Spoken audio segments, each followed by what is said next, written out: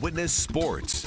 High school basketball state quarterfinals. Several games involving local teams came down to the final possession, including Class Single A. St. John Newman on the road taking on Nativity BVM in Pottsville. In the second quarter, Nativity's Kagan Hertz draining a three from near the elbow. Hilltoppers build a 25-16 lead. They'd go into the locker room up 34-23. Fourth quarter we go. Hertz again, this time follows the miss with the two-handed flush.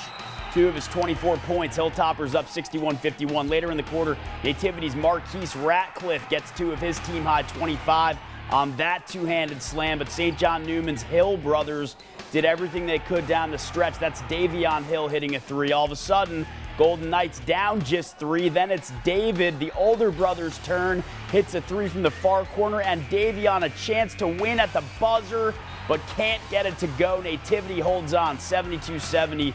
They'll play La Academia Charter on Monday.